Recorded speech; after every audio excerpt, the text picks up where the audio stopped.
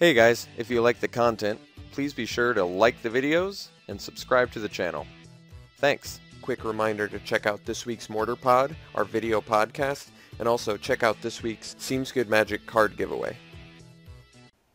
Hey everybody, Alex from SeemsGoodMagic.com here, and we're doing a Swiss Theros full block draft. Our rare Hall of Triumph. Kind of cool if I'm tribal. This card must work really well with the Minotaur strategy, which is cool. There's also maybe a Satyr strategy. Hall of Triumph's cool. I don't think I want to pick it though.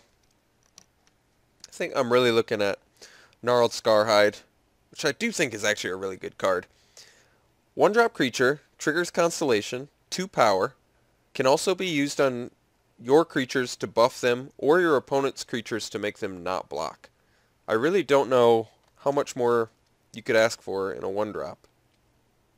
There's also Thassa's Ire, which taps or untaps target creatures. I think this card's great too. Mastiff is great. Swiftclaw is great. Hubris is awesome. Good removal. A lot of good cards in this pack. I'm going to go with the Scarhide because I haven't played it yet.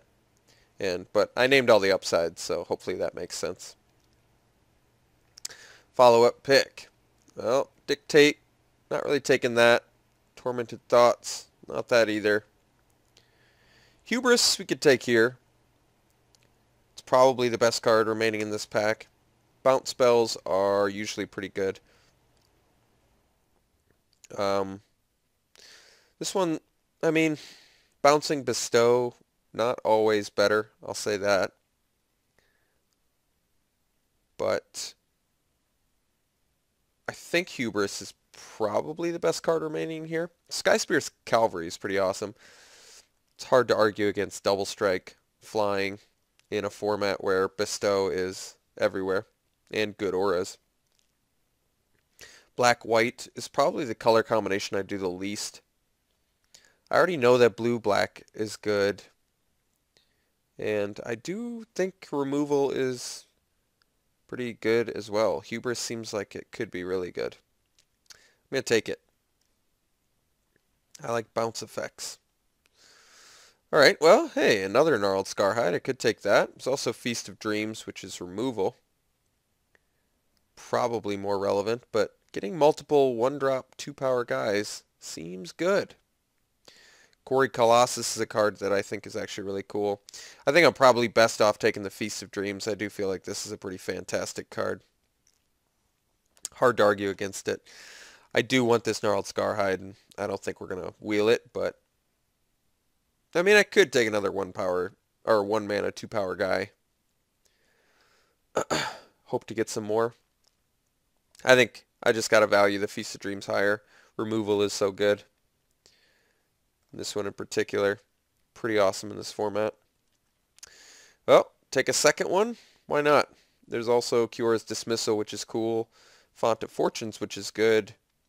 Rise of Eagles. Actually, just a lot of cards in here in general are pretty good, but we're going to take the removal again. Okay, so now we've got no blue picks, no real good black picks. Aspect is pretty playable. Some decent red picks, decent green card. Nothing in here is too insane. Armament is more removal, but I'm not really feeling it. Could just take the Aspect, but I've taken it a couple times now and I haven't found a real opportunity to play it. Could just take the Ravenous Le Crocota because it's got Vigilance and it gets huge. It's the last green card remaining in here. It's probably the best creature that was left in there? I don't know. Okay, so now we've got Starfall, which is definitely removal. Spite of Mogus. Seems okay already in this deck, actually. The Iconoclast. I really wanted to play this card. I've definitely been meaning to play this card, I think. actually really good in this format. Is white open? I don't know. Is green open? I don't know. Red kind of appears to be open. I mean, it's hard to argue against Starfall. It's definitely removal. I do like the Iconoclast too, I'm not going to lie. But I'm going to take the Starfall, see if red's open. Well, it's a coin toss. Do I want to go into red? Do I want to take this Hubris?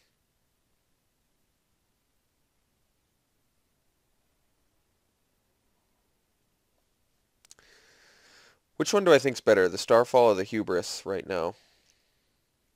I guess I think they're probably even, to be honest. I'm going to take the Hubris. Just sort of hope that we see more late blue that's as good as Hubris is.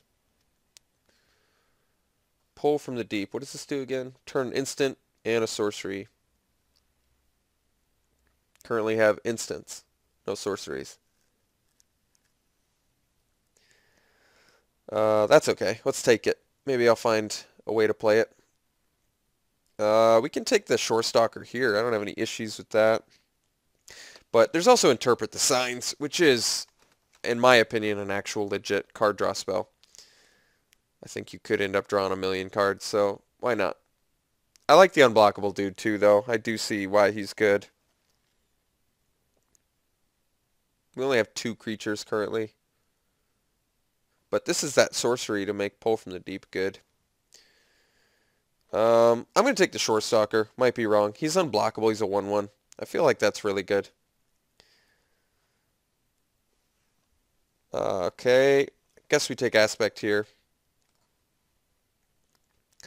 Thassa's Devourer. Why not? He's playable. Certainly not amazing, but playable. Alright, well, we got Rise of Eagles. Good finisher. 4th to last pick, Blade Tusk Boar? That doesn't make sense. Rise of Eagles gives you some constellation triggers, which we currently don't have beyond the Thassa's Devourer. I'm going to take the Font, because I like card draw, especially in a deck that already has a ton of removal like we do. Rotted Hulk, 4 mana 2/5, not terribly exciting. Nor is God Hunter Octopus really, but we'll take it just because it's a little bit more of a finisher. Second to last pick, Aerial Formation is fantastic. That card is just good. Just good. So, happy to get that. Kind of a weird pack 1. Our removal that we got was fantastic, but we didn't end up with a ton of creatures. But we get one here. Spiteful Return is a great one. Can you imagine putting this on a Shore Stalker? That's a quick way to kill somebody. Nullify, Stratus Walk, also good. Bolt and Searing Blood if I was in red. Be pretty happy to pick those up. But not too much we can wheel out of here that I'll be happy about. Maybe Marshmist Titan if we end up deeper in black, but I don't know if that's going to pan out either. Let's just take the Spiteful Return. Get past to Fennex, and we're in blue-black? Yes, please. That seems uncanny. So, taking Fennex, Course of the Tides, Archetype, Fellhide Brawler, Eye Gouge, all cards. Eye Gouge is likely to wheel, which is good. I'll probably take that and sideboard it. Course of the Tides, maybe if I'm hopeful, we can wheel that. Archetype I feel like should wheel because it's not that great of a card, but I'd probably, I don't even know if I'd play it to be honest. But Fennex, yes. Yes, I will. Okay, so there's Course of the Tides, but I think we're more in the Ari Worshippers camp just because I love this card. Makes armies for you, which is very good. This guy does evade, but this thing's just a better blocker, better attacker, I think. Maybe not a better attacker, but certainly a better blocker. And it's uncommon. I don't know. I think it's better. I'm going to take it. Well, Eater of Hope. It's certainly on color. It's also Nyxborn Triton, though. And I do like Bestow a lot, especially when we have an unblockable guy. Let's hide the non-blue, non-black at this point. Triton versus Eater of Hope. I think that's just straight up how it is. I think we just want the Bestow. We don't have any real ramp to get to Eater, and he is a 7-drop. He is an excellent finisher, though.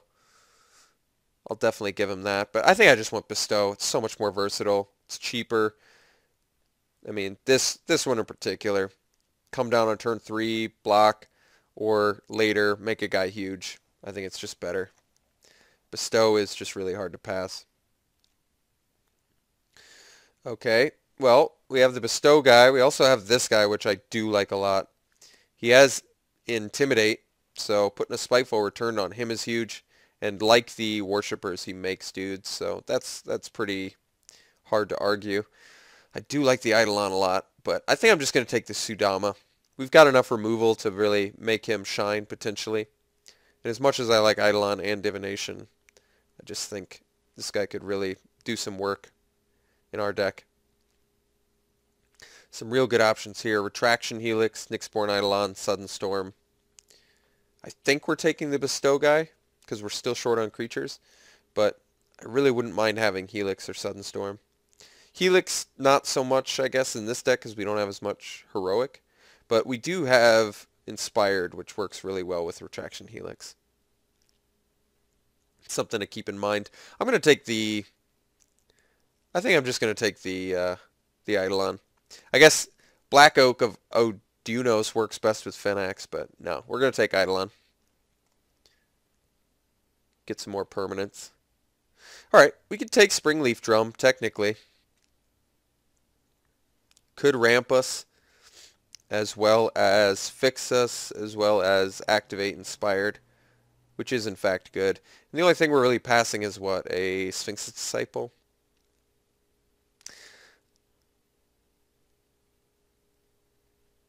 Is that a big deal? I don't know. I don't know. I feel like Inspired with Springleaf Drum is pretty good.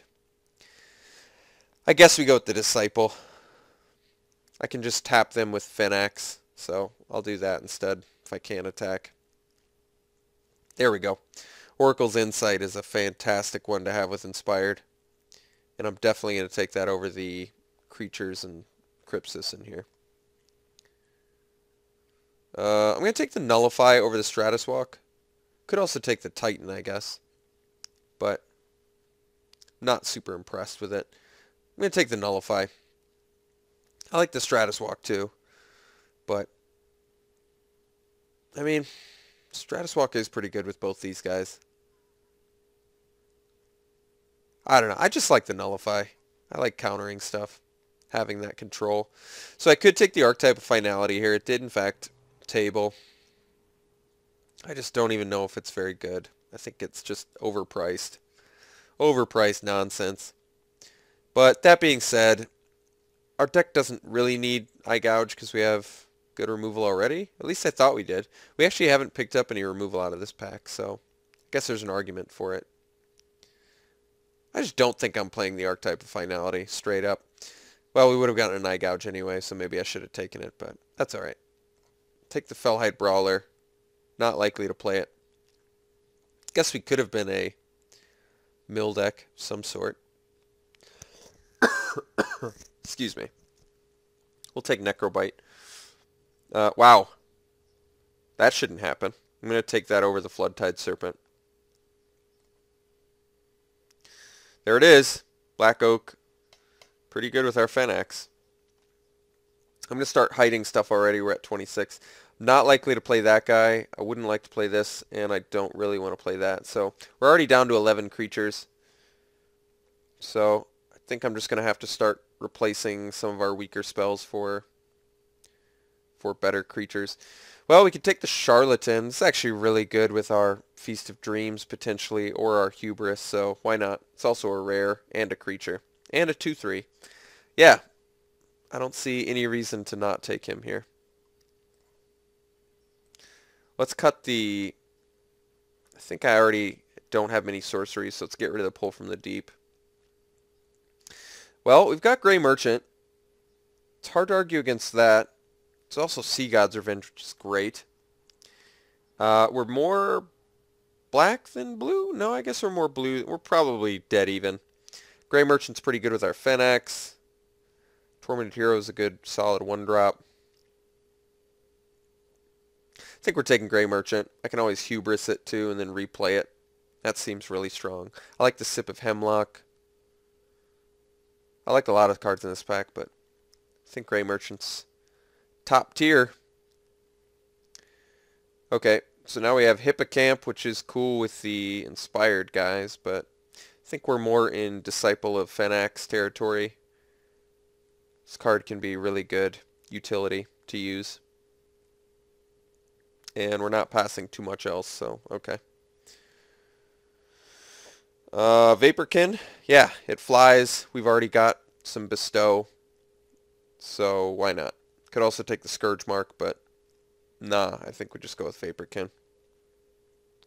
So I've already got to make some cuts. Let's get rid of the Necrobite. I guess we get rid of Aspect of Gorgon. Let's get rid of the Fellhide Brawler, because I don't like him. Okay, this is a good pack. We could take Baleful. We can take Omen Speaker. Both of those are really good. This thing having Death Touch is super relevant. Also gives you some devotion. Either way, I do like Omen Speaker a lot. But I think I still got to go with Bestow. I think when all else fails, just take Bestow. Really. And what are we going to cut for this Baleful? It also works better, I guess, with Gray Merchant. What are we cutting for it? Eye Gouge. You don't need to be in here. Alright. Let's take the Eidolon. Okay. Do we want a Hippocamp? I don't think so. I'm not going to play it. I think I currently like everything I've got more than that. So we should just hate instead. I think I'm going to hate the Titan Strength over the Skull Cleaver.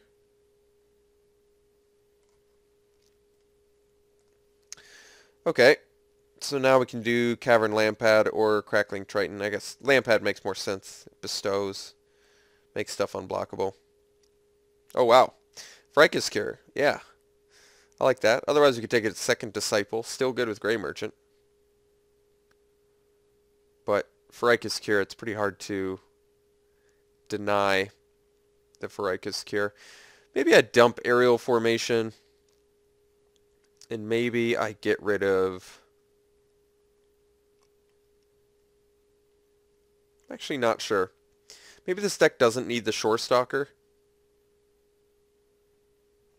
I mean, I'm definitely taking the Fricus Cure.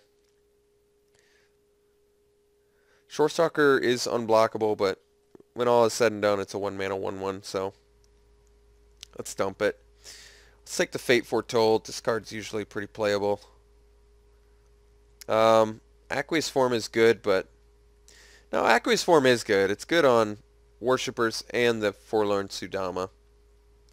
But Dark Betrayal is a phenomenal sideboard card.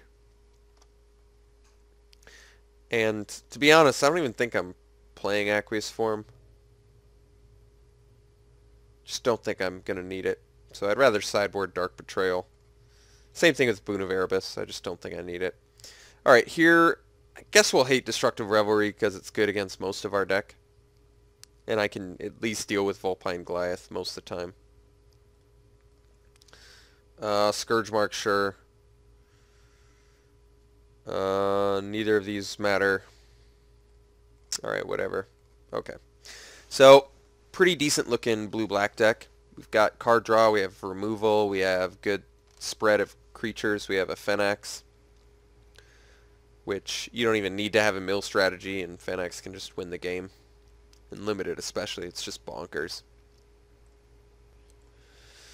Alright, let's make this thing. Don't need these. Still want to play him, I think. Although he can't block, so I guess there's an argument against him. But he bestows. The dilemma.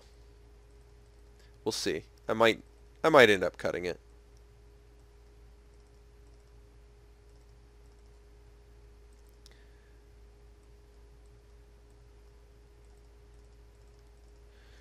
Sadly, we have a couple guys that can't block, which is never good. I mean, Devourer works well with the Fenax, but I don't really care. This is 24, 15 creatures.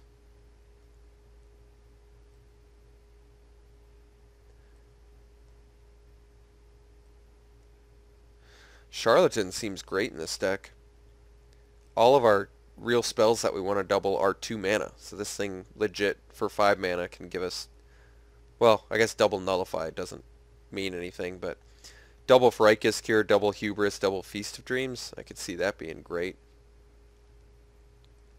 So I would like to cut 1 card. We do only top out at 5, but I don't know. I still think I'd rather cut a spell of some sort. I guess Aerial Formation is kind of the odd man out. It works well with our Worshippers and Sudama, but we should already have the means to make them good, like all of this Bestow, Oracle's Insight.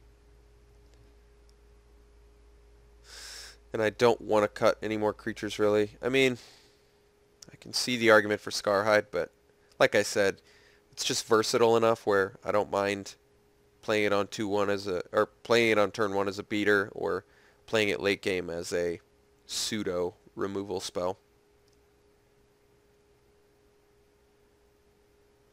Alright, let's dump the Aerial Formation and look at where we're at. Yeah, this deck looks cool. 15 creatures, like I said, good removal.